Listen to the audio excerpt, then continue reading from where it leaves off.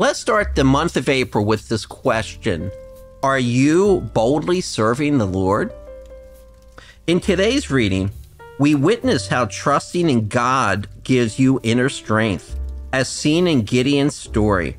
Initially fearful, Gideon is chosen by God to rescue his people from the Midianites while hiding in a cave. With divine assurance, Gideon finds courage.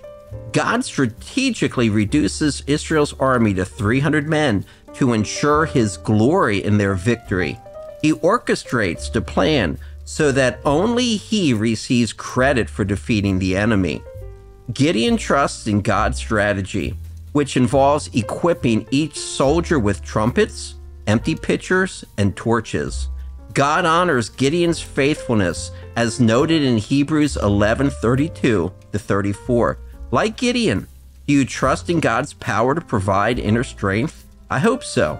Today, focus on the incredible power of God and how he can supply your every need.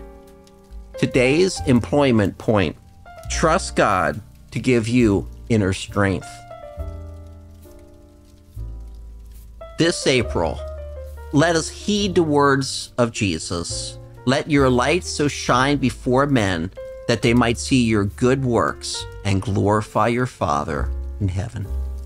I would be honored if you would like, comment, and subscribe. God bless you.